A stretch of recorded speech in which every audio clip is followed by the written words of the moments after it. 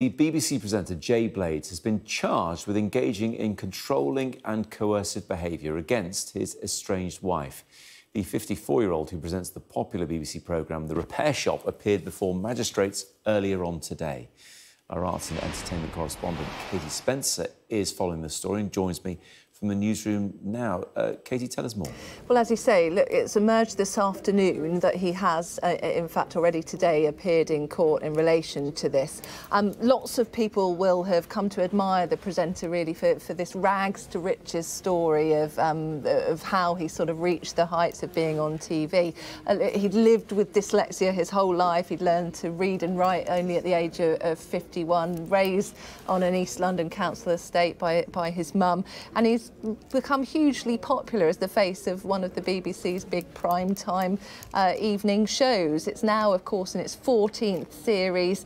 It first aired with Jay Blades back in 2017, and through it he's gained all sorts of accolades. He's been given an MBE, he's been made an ambassador to the King's Foundation, but I think on top of that, this is why many people will be completely shocked to hear this news this afternoon. He's appeared at Magistrates Court in Kidderminster, charged by West Mercia Police with one count of engaging in controlling or coercive behaviour. According to the court documents, the charges relate to his wife. We know that she posted on her Instagram page earlier this year that they had separated back in May. The next step will be for Jay Blades to appear at Worcester Crown Court, we believe on October the 11th.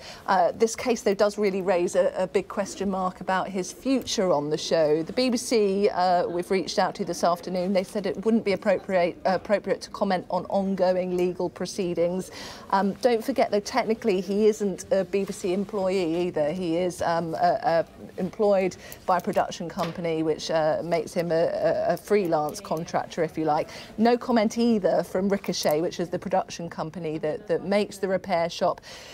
There are a number of factors, whether or not there perhaps now will have to be reshoots with this latest series of The Repair Shop. Also, tickets went on sale today for a UK tour of The Repair Shop, such as the popularity of this show.